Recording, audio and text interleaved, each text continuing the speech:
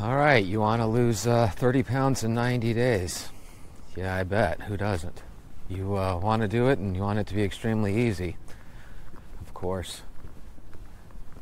I can do this. I can make this happen. I can even show you. But the reality is, you know you, and I have a feeling I know you too. But anyway, welcome to Walk, Talk, Vent. Let's do this. Hi guys, welcome back. Today, we're going to have health coach Kate tell us a little bit about the carnivore diet and what it is exactly. I keep seeing these videos on the carnivore diet. Half of them are talking about these amazing amounts of weight that they've lost. The other half are talking about how they quit the carnivore diet and why. So let's find out what it is, and then we're going to listen to somebody that had to recently stop it. The carnivore diet. Now on to the carnivore diet, which is also known as the zero carb diet. The carnivore diet puts the focus on eating only animal foods and no plants. This ends up being very low in carbohydrates by default because, with some exceptions, most animal foods have no or next to no carbs. So while the macro breakdown of the carnivore diet can be similar to keto, it can also be slightly higher in protein as well. And there really isn't anything wrong with this. I actually find that some people who have trouble sticking to keto or feeling satiated often aren't eating enough protein. And when they up their protein intake, they feel better. So because the carnivore diet is low in carbohydrates, it does have a lot of the same benefits as keto, but there are also additional benefits as well, which we'll get to in just a moment. Someone who is eating a carnivore diet will eat only foods that come from animals. Meat, fish, and eggs are staples, as they are with keto, but you do not eat any additional fruits or vegetables. Any products that come from animals can also be included, such as eggs, which we mentioned, and dairy. But I will mention that if you do include dairy, try to stick to things such as butter, heavy cream, and fermented dairy. Most people will get more benefits from the carnivore diet without consuming milk. Hey, if you're a doctor or a nutritionist, or if you know a lot about the carnivore diet, what is wrong with milk compared to the other dairy sources? If you could just let us know in the comments. Thank you. There are some individuals, particularly those who struggle with autoimmune conditions and gut conditions, who see much better improvements to their symptoms when they eat a carnivore diet. And this mainly comes down to someone's sensitivity to plants and to anti-nutrients specifically. Anti-nutrients are a plant's defense mechanisms, and they impact everyone differently. Gluten is an example of an anti-nutrient. I'm sure we all know someone who's celiac and have heard about the horrible symptoms they experience if they consume gluten. But there are other anti-nutrients, such as lectins, phytates, and oxalates, which can cause similar symptoms for some people. Someone who is sensitive to lectins, for example, might experience bloating, skin conditions such as psoriasis, and fatigue after consuming foods high in them, such as tomatoes. So for an individual in this situation, the carnivore diet might be more effective. The big downside to the carnivore diet, however, is how restrictive it is. You are only eating meat and animal products, and this can get tedious for some people, especially socially.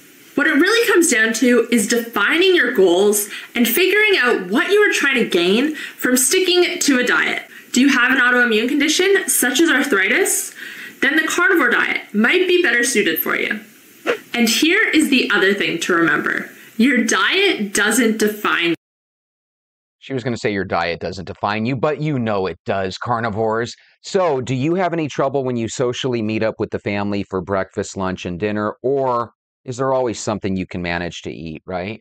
One of the things I want to ask the doctors and the nutritionists and the fitness experts that might be watching this is, how come my memories of the 80s and 90s were one where we didn't have people that had sensitivities to gluten? We didn't have people that had sensitivities to this, that, and the other, right? I knew of people that were lactose intolerant, but I also knew there was lactate and certain things that they could take to help them digest milk or at least get it through their system without too many problems, right? I feel like today, 1 out of every 3 people has an issue. But at the same time, I feel like 9 out of every 10 people aren't active and they don't move. And I'm just wondering if they moved and lost weight, if maybe some of these conditions wouldn't exist. So if you have your thoughts on that, please share them. I would love to read them. By the way, our next person that we're going to listen to is a person named Carnivore Kimberly. Her channel is called Just for the Health of It. She has been a carnivore for the last 4 years or so, but over the last couple of months, I guess she's had to change or stop doing that. And I shouldn't say that because I don't know exactly how old this video is. I'll have to re-look at it. But ultimately, let's hear why she had to get off the carnivore diet. Yeah. When I was on vacation, I was struggling really hard, food-wise. And you know what? I've always been a listen to your body, except when it comes to Little Debbie's, because that's not your body saying, give me Little Debbie's or donuts. That's the devil saying that. So you just get that out of your mind. But I was struggling on carnivore, and I have to tell you, I've been a carnivore for over 5 years, and I quit. I just quit. It was turning, as someone who has an eating disorder background, carnivore was turning into an eating disorder for me. It wasn't working for me ever since I had COVID. I had it, the long one. It took forever for me to get over last year, and it just seemed like my metabolism, everything changed. Along with perimenopause and turning 50 and things like that. You know, prices being jacked up and just the state of the world. I don't know what all it is, but I'm being honest with you, and my goal is to be as transparent as possible. If you are eating a ton of meats on the carnivore diet or any diet that you're doing, the prices jacking up over the last couple of years make it exceptionally more and more difficult to maintain. And were there ever places where you had to cut corners because of the prices? If you could, share in the comments. And maybe you're also struggling. Maybe you're going through the same thing I am. So, you know, if you've seen my channel, fitness, working out, walking, getting that free vitamin D, that is really high up on my list. That is almost number one on my list, I would say, pretty much. First, the top two. And I was struggling. I was struggling for energy. I was, before you come at me about the fat, I wasn't eating enough fat. I know that. I have never been able to consume high levels of fat.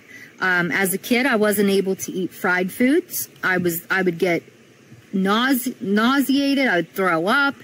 I would be sick the other way. Sorry, guys, coffee. I believe that was Winnie the Pooh's honey pot. Where is she hiding poo? And I've never been able to eat high fat. My gallbladder attacked me viciously when I was pregnant with my daughter. So, sorry, guys. So I was not able to do that either. I'm sorry, guys. Terrible. But so I wish I could do it high fat. I think if I was able to do carnivore high fat, I would have been able to go for a lifetime. Because I tried reintroducing veggies this year.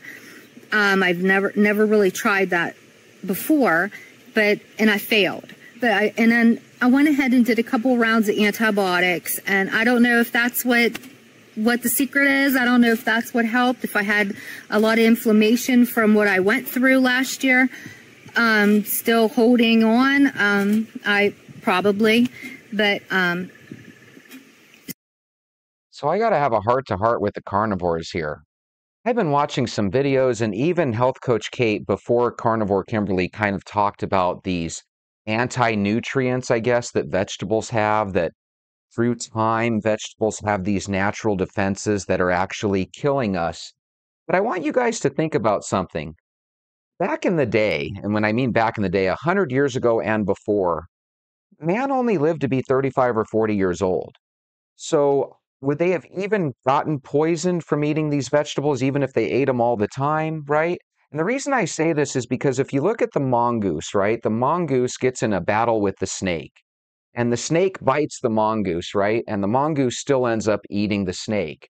It's not that the mongoose is impervious to the pain of the bite itself, right? And even the poison itself does still affect the mongoose. It's just over time, they've gotten to the point where it barely affects them, right? Same with the honey badger. You'll see some situations where they're actually in a fight with a snake, And then afterwards, the snake venom actually makes the honey badger fall asleep, which means that technically another animal could come and kill it, right? But the poison itself does not kill the honey badger, nor does it kill the mink or the mongoose, right? And that's the same way I look at vegetables. Vegetables might be designed to kill us, but apparently over the thousands or hundreds of thousands of years man's been on this planet, we've developed ways where these vegetables don't really kill us. At least not in 40 years. Now, if we live to be 60, 70, and 80 like we do now, maybe the vegetables do have some detriment long term. But I'm also watching the vegans battling you guys, and they're like, oh, those carnivores, they're going to get heart attacks and strokes. So we'll listen to their side too in the future. But I just wanted you guys to ponder that, because that's how my brain works. To the show. So I just decided it was turning into an eating disorder for me. I thought about it all the time. Food, I was hungry all the time. Things just weren't feeling right, And, I mean, it's all I thought about. And if you have to white knuckle a way of eating, it's not worth it. That's the whole reason why I got on the carnivore to begin with, was for food freedom. And I had it for a long time, and it worked great for me for so long, and it helped heal so many things in me. So I am not dissing the carnivore diet at all, but it is time for me to let go. And I have been reintroducing low-carb veg. I haven't done any fruits yet. But it's surprisingly going very well. The only thing that I had a problem with was and I've only introduced 3 things. Well, 4, actually. I did a couple mushrooms, but it was okay. They're not my favorite thing anyway. But mainly romaine lettuce, tomatoes, and cucumbers. And tomatoes and cucumbers are fruits anyway, so I guess I have reintroduced fruits. But I have been thinking about raspberries a lot, so I think that maybe I'll try raspberries here in a week or 2, give my body a chance to heal a little bit more. Who told her raspberries were poisonous? If you carnivores are going around telling people that raspberries are poisonous, then why aren't you guys in the grocery store building a wall around those yummy raspberries and forbidding us from eating them? I think there is a little mental illness that we all have in this country regarding foods and stuff. I just really do. I think that all these diets have one thing in common: avoiding sugar, walking and being active, drinking a lot of water. I have a feeling if we just applied those on a long-term basis, no more of these 30-day challenges, 90-day challenges, just, hey, let's do this for the rest of our lives, I think we'll all get back in that kid shape that we want to be in. Call me crazy. I know you don't think it's true, but it actually is true. You can lose a lot of weight without going through these crazy diets, I promise. It's going surprisingly well. The only trouble I had was bagged iceberg lettuce salad mix.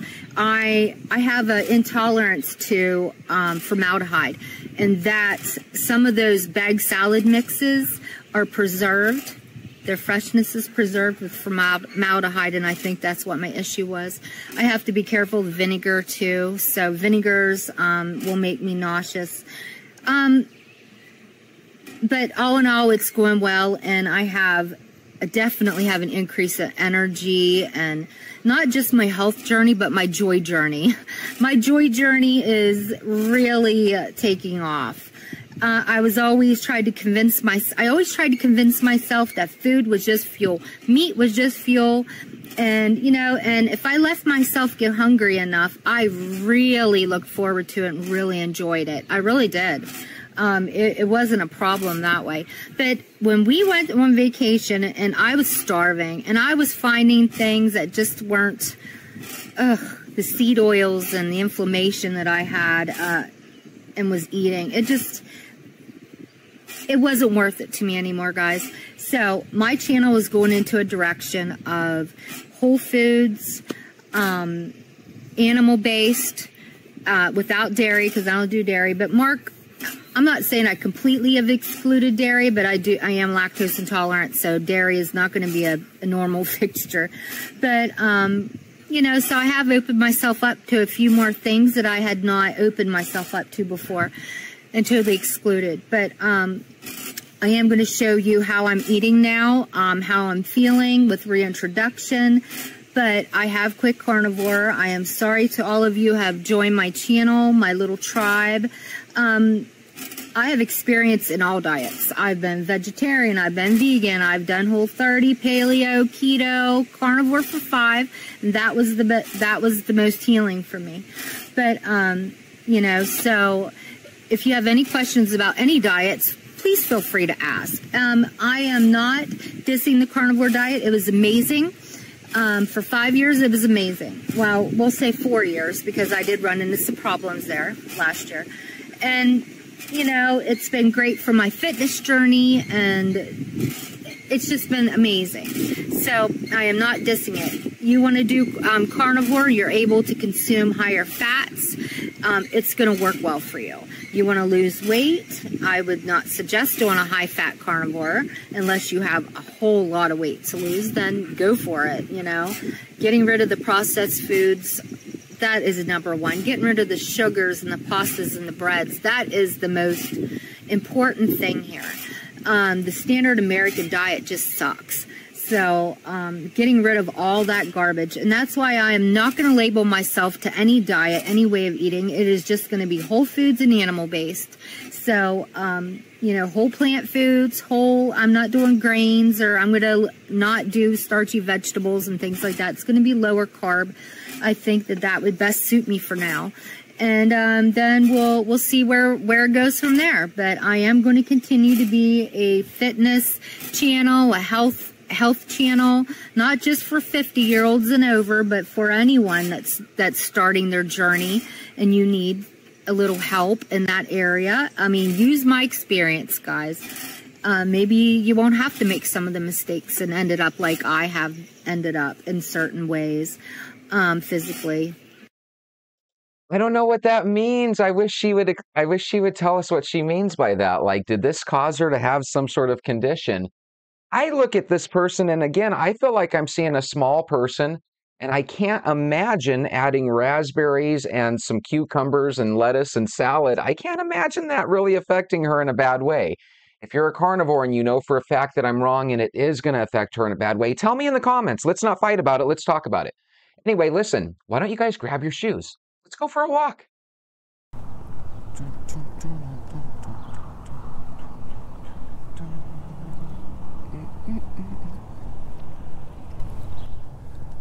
Good morning, Venters. I hope everybody's having a wonderful Saturday. It's TGIF for me. I really love Fridays, but if there's any day that can compete with a Friday and maybe even beat it, it's a Saturday, right? So I know a lot of times for Saturdays we get together with the spouse, or we get together with the family and we go have breakfast, lunch, or dinner, right? And today I have a story that once again is a little heartbreaking, but super interesting. I never got into sushi, and as a young adult, while eating crab legs and lobster one day at Outback, I found out that I was allergic to shellfish. So not only am I allergic to shellfish, but apparently there's components of shellfish in contrast dye.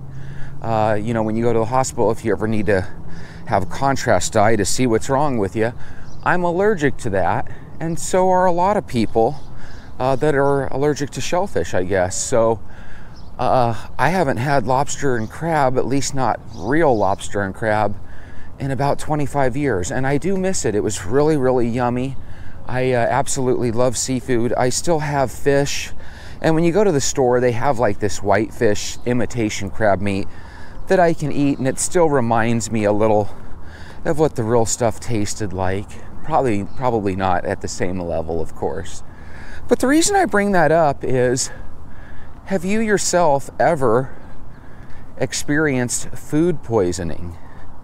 I remember once when I was in grade school, I had a burger, and you know, a burger from at lunchtime, and it was one of those school-made hamburgers in the silver foil, if I remember right.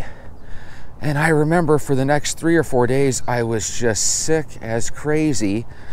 And I guess we went to the hospital and we found out that it wasn't the flu, that it was legit food poisoning. Or no, I take that completely back. It was the burger, but I didn't have the flu or anything. It was legit food poisoning. But back then we didn't go to the hospital. I remember just kind of making my way through it, which looking back in hindsight, we probably should have went to the ER, but I don't know. My mom didn't really act like normal parents. She was a little younger than the rest of the average parents were back then, and I think sometimes she was afraid to take me into the hospital because I think she was afraid of the bill, which is really weird because my dad was never in the picture and my mom had long periods of unemployment, and it just makes me wonder, why didn't you just sign us up for, access and any other type of welfare services? And I think she eventually did when I got closer to like 6th and 7th grade. But even then, she was like afraid to take me in to have like doctor's appointments and stuff. I guess she just didn't really realize how the welfare system worked at the time. But that's not really the point of the story. The point of the story is that in 1987, John and Donna Ventura of Bozeman, Montana, met and ultimately fell in love and got married, had a family. And apparently last year, at one point or another, they met up with friends to eat at a place called Dave's Sushi. Now, because I was allergic to shellfish, and because I didn't really like the idea of uncooked raw fish, right, I never really got into the sushi scene, but a lot of my friends did. And from what I understand, it's perfectly safe. Millions of people eat fresh sushi, constantly. But apparently when John and Donna ate at Dave's Sushi, she ate some uncooked Marcel mushrooms. These uncooked mushrooms led to a situation where about an hour after consuming her meal, she started feeling a really intense stomach ache. Did not get better, so ultimately John takes her to the ICU, or the hospital where they admitted her into the ICU, where she spent 12 painful, agonizing days before she ultimately met her demise. What was sad about this story is that about halfway through, she had started to have kidney, liver, and even trachea like burns and pain. And I guess that's where the uncooked mushrooms had really affected her. And apparently she lost the ability to speak due to the trachea problem that she was having from the food poisoning. And she was just in pain because, her body was literally kind of attacking her at this point, attacking itself. And so she started busting out with a red marker and paper, right? They gave her that so she could communicate. And it's just really sad because the guy is real stoic and he's telling this story, right? And you're thinking, okay, well, it was from last year, so maybe he's a little maybe it's easier for him to tell the story. And he just started getting super emotional because, he was reliving the moment as he's describing it to the news crew. And apparently her last couple of letters that she was writing on this paper was just really, really sad, like, hey, I want you to know I love you. And of course she told her son, I want you to know I love you, but I want you guys to know that I don't think I'm gonna make it out of this. I'm in constant pain, which is crazy because the doctors were probably pumping her up with morphine for the pain or something, but apparently this pain was just so bad. And then ultimately, apparently around day 11 or 12 or whatever, she refused a food trach. And apparently she died very, very shortly thereafter on day 12. And it just kind of made me think, God, these people went out to meet friends for sushi, thinking that they were just going to enjoy sushi and have a wonderful day. And it ended up being 12 agonizing days. So my thought for you and question for you is, have you ever experienced food poisoning? It hurts, is what my experience was. Do you feel that same way? Do you feel like food poisoning was the absolute worst thing you ever went through? If you did experience any type of food poisoning, let us know in the comments. Again, when I had food poisoning, it was from eating a hamburger in grade school, and I can still remember to this day just constantly throwing up. But I believe my mom knew it wasn't a fever because I wasn't really having fever-like temperatures and stuff from what I remember.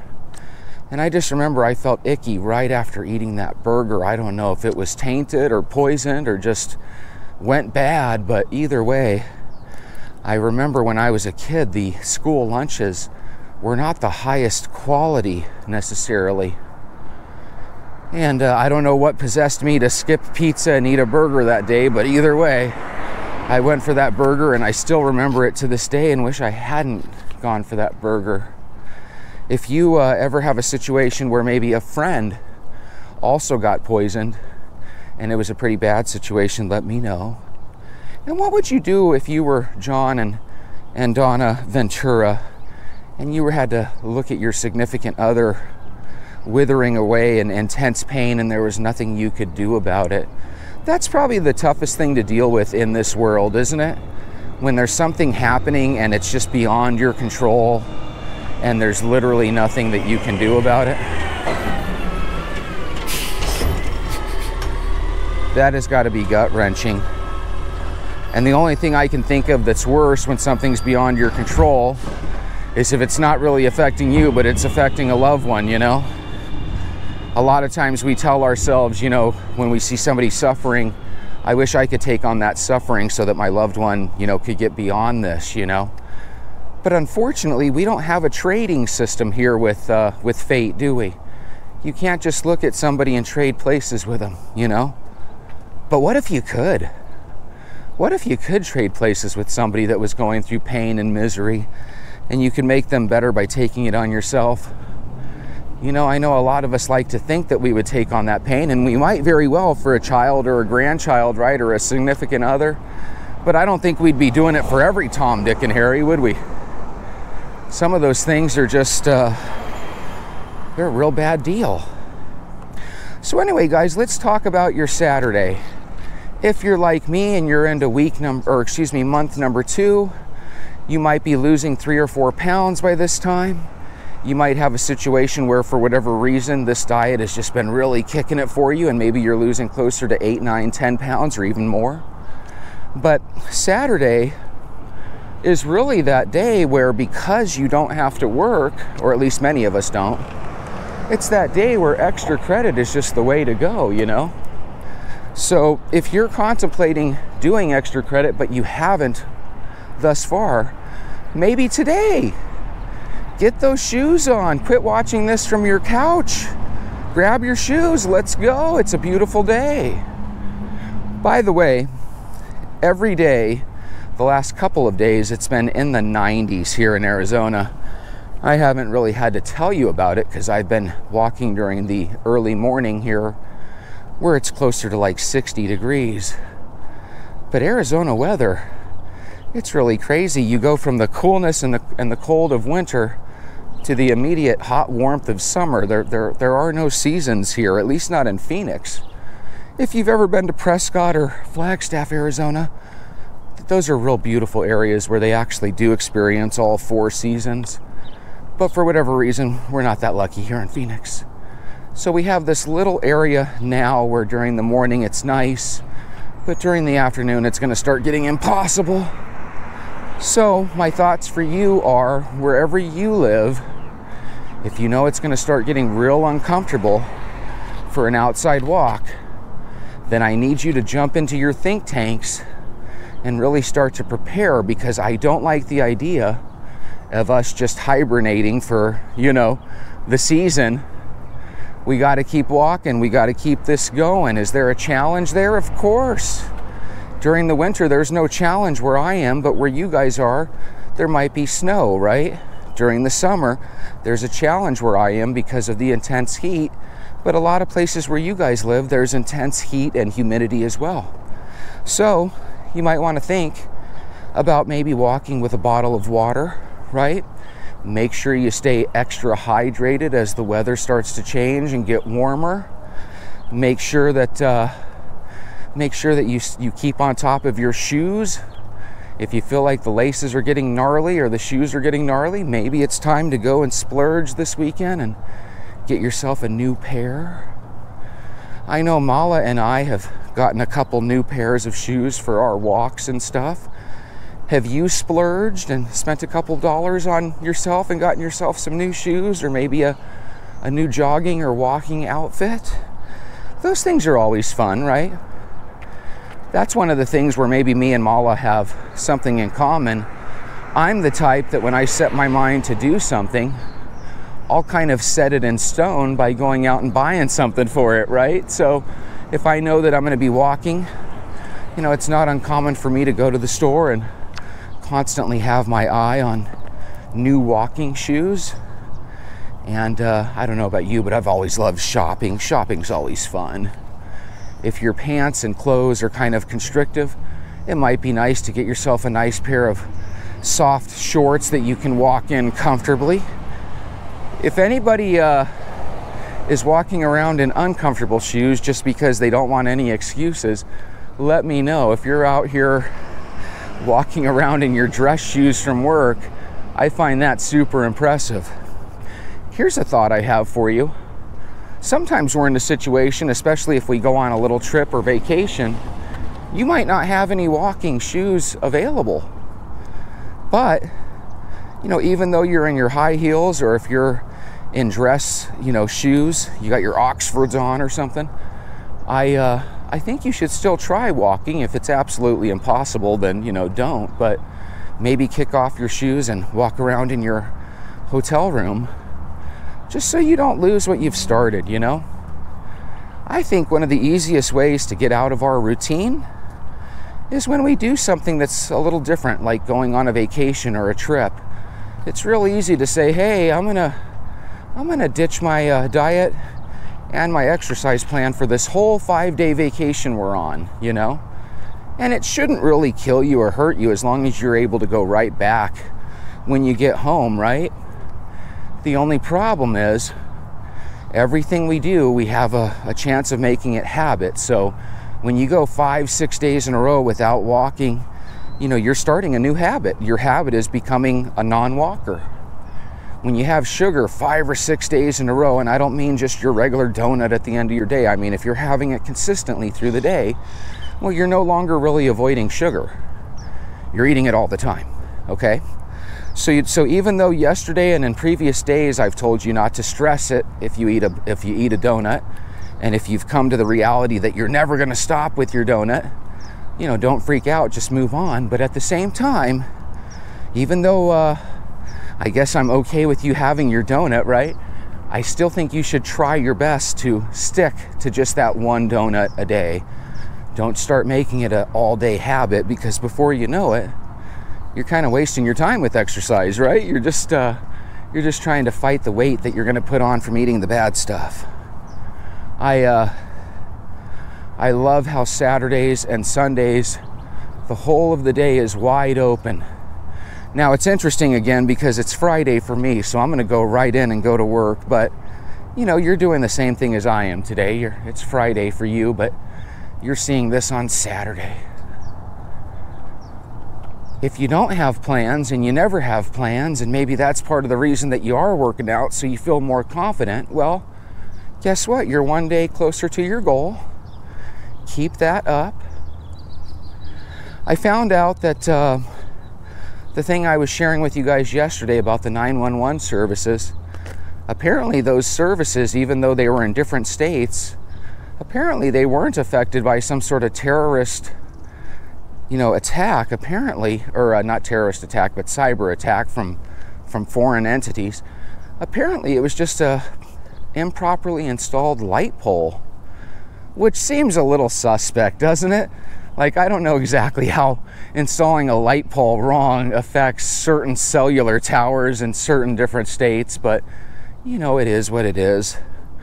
The scary thing about our media is sometimes they like to kind of keep us in the dark about stuff, and we end up finding out through investigative journalism, you know, that it's not quite what they say. That one I found a little suspect, because it's like, okay, if a light pole gets installed improperly, I've never in my life thought that's going to knock down cellular service or 911 services in multiple states. And that's what I meant if I said cellular services earlier. It knocked out 911 services in a handful of states, and only at the late night hours for a certain amount of time, which is also strange. I mean, unless they're fixing light poles at 1 or 2 in the morning or whenever it was, that just seems kind of odd. The story that they're giving us seems a little shaky there. Have you, do you have any fond memories of going out with family members maybe while they were still with us and maybe they're not with us anymore? I bet they would be really happy if you have some relatives that are no longer with us. I bet they would be really happy that you're starting to walk daily and take your health a little bit more seriously. If you're one of these dieters that has reached a plateau with other diets and you're trying something new by joining us, let me know. Because every now and then I'll get a comment, and it sounds like some of you guys are doing the carnivore diet or the keto diet or the South Beach diet, and maybe you're coming to our channel to kind of get into a walking routine to go along with what you're doing. If you're on a completely different plan from us, but you just really enjoy walking with us, let me know. I think that's awesome. And whatever diet and exercise plan you're on, I wish you the most of success. I like to poke fun at the other diets, not really in a hardcore poking fun way, but I like to show the tough parts of those diets because, you know, guys, I tried some of those diets in the late 90s with my wife. We tried Dr. Atkins diet, and I just felt really off about that because I can still remember in the morning we would cook 10 or 12 sausage links. We would cook a whole thing of bacon, and it was just like these really intense breakfasts where I felt guilty with every bite, like, my God, am I clogging my arteries or what? And then I'll never forget that we were eating sugar-free Jell-O. And I remember at first I thought, God, this sugar-free Jell-O is delicious. And it was for like a day or two. But after a while, I was like, I don't want to ever eat sugar-free Jell-O again. And by the way, I haven't. Your boy has not had sugar-free Jell-O in 25 years. And I don't plan on ever having sugar-free Jell-O again. I noticed that when we were watching, actually, it'll be the video that you guys are watching right now. So Natalie DeGrazia is talking about this night where she was drinking some Puerto Rican rum, right? And how it just really affected her bad because she takes Ozempic shots. And we actually got to see a little bit of her, you know, inebriated there, right? And it's kind of funny when you see somebody drunk, but it's not funny when you know that internally they feel really not right, you know? But anyway, she is drinking and she gets really, really sick. And that was just really kind of a scary situation. And I'm glad that she shared that with us. But one of those things where it's like, oh my God, don't drink when you're taking Ozempic shots. It's going to really, really affect you. Did you know that people, when they're through weight loss surgeries and when they're taking Ozempic and Wegovy, one of the side effects that's possible is becoming an alcoholic? Because whenever you drink something and it instantly gets you wasted, now there's a chance you might like that. And if you like it a little too much, all of a sudden you're like, hey, it only takes me 1 or 2 drinks to get a buzz on. I could see how that could turn into alcoholism real quick, you know? Exceptionally quick. If any of you have conquered alcoholism or anything like that and you feel like sharing it, you know, please feel free to do so. If it's a little too personal and you don't want to share that, I completely understand. So there's 2 or 3 of us that are at the point where I am, where they've lost 4 pounds. There's a handful of people that have lost less. There's a handful of people that have lost more. The main thing is not all of us have lost 15 or 20 pounds like Elaine, but at the same time, the goal is to get up there where Elaine is, and hopefully we will at the end of this month. So we're right there. So I want you guys to just keep going and have a wonderful weekend, and make this the day where instead of walking for half an hour, just repeat the walk that you went on and do it twice and make it a 1 hour walk. And maybe you could make that your next baby step, where every single day you're going to start walking 2 walks, or at least not every single day, maybe on the weekends. Start pumping it up to a 1 hour walk. And let's see if that extra 8 days over the course of a month has any effect. On the other end of things, if you cut down from 3 sodas to 2 and you're ready to make that next jump and cut down to 1 soda, do it. Because if you cut down to 1 soda a day and you combine the extra walks on the weekend, that might just be the recipe we need to get a little bit more weight loss here into month number 2. I think a lot of these other diets have really tough things that you have to deal with, right? It's not easy to eat nothing but cabbage soup. It's not easy to eat things knowing that they're going to make you, throw up and stuff. There are some benefits to our diet. There's really not any tough aspects. There's challenges, right? When you're going from nothing but drinking soda and stuff to cutting down, but you can baby step that, so it's a slow process. You don't have to do all or nothing, so to speak. But just remember, if you do go through weight loss surgery, if you do take Wegovy and Ozempic, don't start messing around with alcohol. If you're going to be going on these drugs to improve your health, do your best to meet the drug halfway and try to be healthy. I remember the reason I brought up Natalie earlier. It kind of spaced as I was talking about it, but did you notice that she was eating not only a fruit by the foot that made her feel better, thank goodness, because apparently she thought her sugar was low.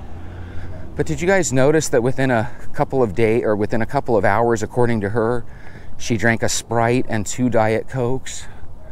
That's the real problem with drinking sweet drinks. We think to ourselves, well, it's diet, it's okay for me. But diet soda is kind of like Dorito chips. People never have just one. My ex-wife was a Diet Coke addict. And it was really crazy because she would literally drink a 2-liter of Diet Coke every day. I don't know what addictive chemical they put in Diet Coke, but I think it's stronger than the caffeine they put in regular Coke, because once people are drinking that, they never stop. Are you addicted to Diet Coke? And if you are you trying to cut down a little, if not all, Stay strong. Know that the cravings that you're going through and the tough times that you're going through when you choose a carrot or a banana over something sweet, just know I'm going through those same things. Others are going through those same things. But you want to know something? I've been basically sugar-free for 3 weeks now. I don't go to the store anymore and love staring at the donuts and thinking about breaking my diet. Because that's what happens the first couple days. You're like, God, I'm drinking a lot of water. I'm cutting down on my sweets, and I used to have 2 donuts a day. Would it really hurt me if I had 1? But I knew that first couple of days, those are where you have to be your strongest. So if you're already into week number 2 or 3, you're way ahead of the game, I want you guys to know that we're all facing these same challenges. The grass always looks greener. When you watch these diets like the keto or the carnivore, and you hear about these people that are having these miracle transformations, they're losing 50, 60, 70, 80 pounds. Those are wonderful things that we should celebrate, but just know sometimes those diets can lead to people having really bad cholesterol problems or other health issues. I don't like to poo-poo a diet, because if you go from 350 pounds down to 250, you probably did yourself some really good stuff there, right? You did good by yourself. But at the same time, if you're cheating on those diets, I think whenever you cheat on those diets, that's when your cholesterol and things can really start to go out of whack. And whenever diets start making videos of like, hey, this is what you're doing wrong in the diet, whenever that happens, you know that diet has a magic handshake. And you got to be careful. If you're doing a diet and you find out that you're doing it wrong, to me that's kind of a downfall of the diet, right? If I was only eating one meal a day, call me crazy, but I would want to have, probably a gnarly meal too, right? You're starving and there's pizza there. Heck yeah, give me the pizza. But if you only have one meal a day, and then on top of that, it's got to be this stringent, totally healthy meal, right? With these totally good carbs. So anyway, we're in the Atkins diet, right? Me and my wife. And we make all this sausage and bacon, and it just didn't feel right to me. Does that feel right to you? If you've done the diet with great success, wonderful, but on your first day, did you experience the same things I did with the Atkins, where you just feel like, God, I'm eating like the worst meal ever here. This greasy sausage, this greasy bacon. When I was eating bacon and eggs before, it was like, okay, you have your eggs and you have your bacon. Now I was having the eggs, the bacon, and the sausage, right? And you're basically not eating the tortilla or the bread with it. And then from what I remember, with the Atkins diet back then, you were allowed to have like some green leafy stuff as far as vegetables. Like I think you were allowed to have lettuce or whatever, romaine lettuce. But I don't think you were allowed to have like traditional vegetables or something. So sometimes they make these diets out to be like, you can eat whatever you want. And then you slowly but surely realize, well, hell, I really want bread. And hell, I really don't want any more of the sugar-free Jell-O. I want something different, And like I said, when you're eating those diets, if you're strict with those diets, maybe your cholesterol levels improve, maybe your weight starts coming off of you. But if you cheat on those diets, all of a sudden, you're eating a cholesterol bomb, And I think that's what happens a lot, at least with the carnivore. I almost always hear about these people on these videos, and you can see them, they're endless on YouTube. Why I quit carnivore, why I quit this, why I quit that. And a lot of times it's because they ended up having a heart attack or a stroke or an arrhythmia or an irregular heartbeat or a seizure. Those are scary things, And that's what Natalie kind of had too. She's like, I felt like I was having a seizure and an out-of-body experience. So my thinking is there's always a diet for you, right? There's always a cure that somebody's going to mention to you. My idea is, why don't we give ourselves a little time? Why don't we apply a little bit of patience, right? We're all human. Why don't we just try to eat a little bit better, try to move a little bit more, and try to stress a little bit less? I've been watching a lot of these diets. Not one of them talks about stress. Not one of them talks about Karen and Dale at work making your life miserable. Those are the real reasons we have problems. This upcoming week, I'm going to start showing some videos of people that felt like their spouse or their significant other left them because of their weight. That's a stressful situation. Could you imagine if your husband or your wife said, hey, your punk butt better start losing some weight or you're going to be out of here? Could you imagine how stressful that would be? It's harder for a spouse to say that to another spouse if they know that their spouse is trying their best. So if you want your husband or your wife to know that you want to try harder, that you're doing your best, don't tell them, John, I'm doing my best. All right? People like to talk about what they're doing. Instead, show John what you're doing. John, I've been taking this walk with this guy named Jesse. Who's Jesse? He's this really studly, nice guy, and he's been taking me on walks. Where is he? Show me him. He's right here on my phone. Listen, I've been walking every day. We have a lot of situations coming up with the kids going to college, and we want to trade in cars and stuff. Do you think you'd like to take a walk with me? No, Helen, I don't do that. Listen, I know, but in the future, I just want you to know that you have a permanent invite. If you ever want to go on a walk with me, I want you to walk with me because I'm a walk talk venter. And then, you know, he'll think you're nuts. But that might be a fun thing to do with your husband or wife. If there's one partner that I'm totally okay with you walking with on the daily, it's your husband or wife, you know? If you can start a tradition even with your kids or grandkids, I'm not against that, you know? And if you do find a best friend or a neighbor that is willing to walk with you every day and they take walking as seriously as you do, I would never have a problem with that either. Make sure that you make yourself a promise that if any one of those walking partners doesn't walk, you're still gonna walk. Because remember, I'll be here with you. I wanna wish you a beautiful day. I might do another video later for you. So have a wonderful one. Oh, and by the way, if you could leave me a comment, I'm thinking about taking the reaction part of the video, the beginning part, and I'm thinking about taking all 4 or 5 of those pieces during a week and then having a Friday or Saturday night video where instead of the walking, it's just a couple of those interviews back to back to back. If you like those reactions and you think that would be a good idea and you wouldn't mind watching a Friday or Saturday night video in addition to our morning walk, let me know. And with that, have a wonderful day.